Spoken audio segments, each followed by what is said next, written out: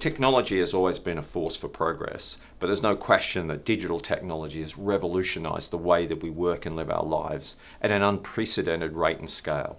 And as a result, we're witnessing great disruption across all industries and markets, but it's also fueling a new era of innovation with the transformation of public and private sector services, as well as the emergence of numerous digital startups, such as TransferWise here in the UK. And the other good news is that, look, in the UK, we now find ourselves at the forefront of this revolution as one of, if not the leading digital economy in the world. Already over 12% of UK GDP will be generated by digital technologies, up from 10% last year. We do more e-commerce, internet and mobile banking per capita than anywhere else in the world. And last year, we launched over 100,000 new startups. So, which from many measures, we're already a leader in the world's digital economy.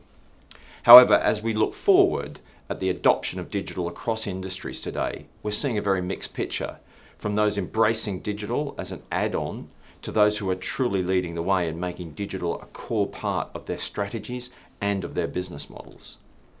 Now, while more than half of British businesses have a long-term digital strategy, there's a widening divide across the country as the remainder are falling further behind in the adoption of new technologies.